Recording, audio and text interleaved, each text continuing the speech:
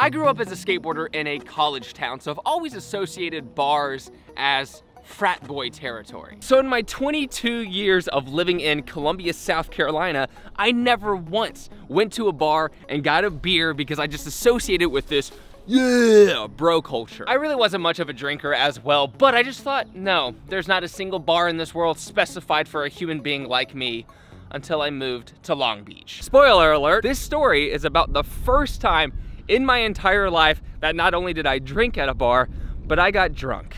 Oh, so drunk. Somebody recently mentioned in my comments that their favorite kinds of videos are when I go for this new, fun adventure while telling an interesting story, and today is no different. We are going to one of the cleanest skate parks I have ever seen and have never been to in Fort Worth, Dallas, Texas area. So we were actually invited to this bar by a local skateboarder in Long Beach. When we first got there at Cherry Park skating away, somebody said you should come by. And I gave my usual spiel of, I don't like bars, no way. And he was like, trust me, bro, if you're a skater, you're gonna like it. And there were actual skate videos playing on the screen, and that's all it took. It was a small dive bar, and there were skate videos. And I recognized like half the people in the room because they were skateboarders that I had known about before even coming to California. And I was there with the one and only Zach Gillespie from the Progress Daily YouTube videos. He was there with me my first time, and things got a little wild, but I just showed up at the skate park. So let me get a session in, and I will continue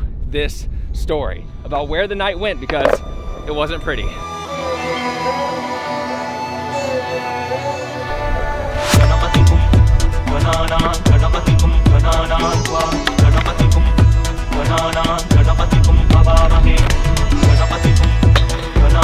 It's way too windy. We have to lower our expectations by like 1,000. So let's knock down the hardness of all these tricks.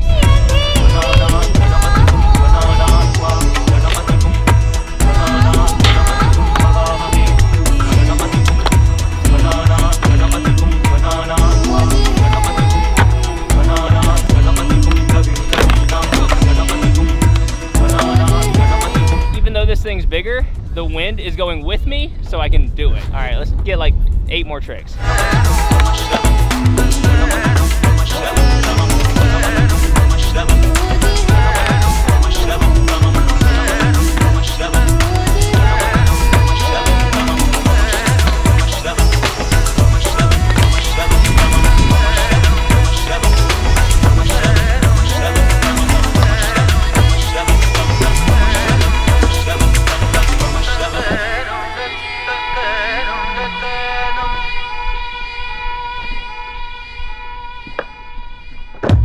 So even though this wind is excruciating and I do have brand new shoes that I'm trying out, which by the way, at the end of this video, I'm gonna show you those shoes, and it's insane how much I've gone through them. But the whole area I was skating over here on the right was built a couple of years ago. But the thing is, this whole other side of the park is brand new. Like I think a month ago, they built everything from here onwards. Can you hear the wind? So of course, the first time you drink, you don't really understand tolerance or what that means. So my friends and I just kind of kept going and going. And I was there with Zach, so I felt very comfortable. He's one of my best friends of all time. And I drink too much. I've always been the go-getter, I think, of our crew. And I've just been very serious. When it comes to filming and skating, I'm always like, all right, here's the mission, here's what we're doing, let's go, let's go. So I was finally in a place with Zach where I was no longer that guy. I was just someone who's like, Long story short, the most embarrassing thing was I was like, Zach, dude, I'm just too serious, aren't I? I'm just so serious. And of course he replied, yeah, you're just way too serious. You really need to loosen up a little bit in life. Luckily, I remembered that conversation. It actually helped a lot with the future. Around my friends, I was way less serious and I was a lot more about, let's just have a good time. That's what we're here for, let's do it. It was the first time I was actually in a setting like that with alcohol involved where I felt comfortable. There were skateboarders there. It wasn't this crazy frat boy environment. It was just people talking about kickflips and talking about what was on the screen. Oh my gosh, Matt Bennett just did a Bennett grind down an 11-stair handrail.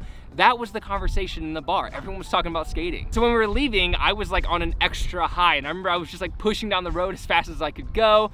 And it was lovely. And then I ran into a bush and literally front flipped into a bush bush and was like upside down laughing so hard. It was a good time. I think after that we actually went to the beach because we were in Long Beach, and it was like coming from this small town into this new city, and just the whole vibe itself was a very magical moment. And I think usually the first drunk story is a very embarrassing one, but for me it was like, you know, it was a good result. Not that I recommend it to anyone, because getting drunk isn't good really, period, ever. So that's my embarrassing story, and I don't have that much energy left. The wind is still crazy, so let's try to get 15 tricks in this other area. They're probably not gonna be too technical, but we're gonna try.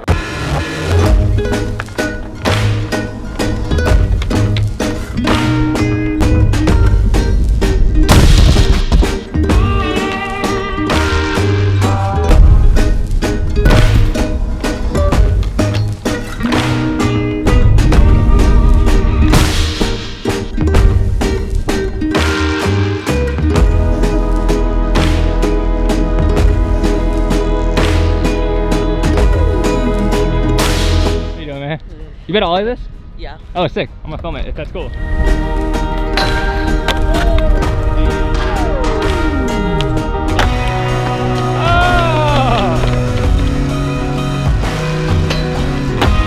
Wow. When you have a terrible session yourself, you pass it on to someone else to do all the cool tricks.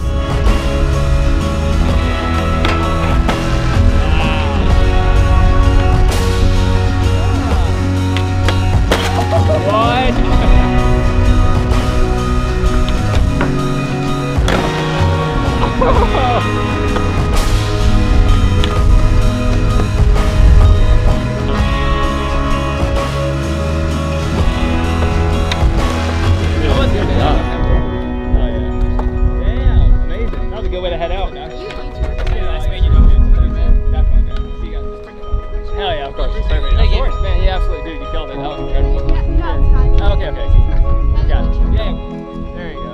How to escape the wind, but I'm not lying when I say that that session was most likely the worst one I've had in my entire life. I mean, like, my entire life, hands down, that session was so awful that I could barely ollie. Like, everything felt wrong. I think a lot of it had to do with the shoes. They're brand new canvas shoes, and from one session, this is what they ended up looking like. Keep in mind that this is a session that I barely even skated in. I had to wait my turn a million times, and I still destroyed this shoe. And they're terrible, but they look cool, so that's cool. I gotta imagine that watching my camera fall 3 times was probably really cringe. You're like, John, why didn't you learn your lesson the first time? Because in the past, when my camera has fallen, it's been my mistake. I've done one of the legs wrong, but this time, no matter how good the foundation was, and when I put like the things in dirt, it still fell over. And every time I was like, there's no way it can fall. Like, it'd have to be literally pushed by a human to fall, but the wind was that strong. It was like a person walking over and pushing it. I feel bad that I underutilized the second part of the skate park. It's brand new, and I wanted to skate it a lot, but it was just impossible today. So maybe in the future I'll come back, but a lot of the locals were telling me that it's just always windy there. So there's a strong chance I won't come back to this park. On that note, I'll see you next time for another video, every Tuesday and Thursday on this channel, every Monday, Wednesday, and Friday on my second channel. Be sure to subscribe to this, and yeah, let's hit 1 million subscribers this year. That's the big goal. I'm excited about it, and I will keep trying my best to pump out as best of videos as I can, and usually the skating is a little bit better than it was today. So tune in for another video. Take care, progress daily, and keep killing it!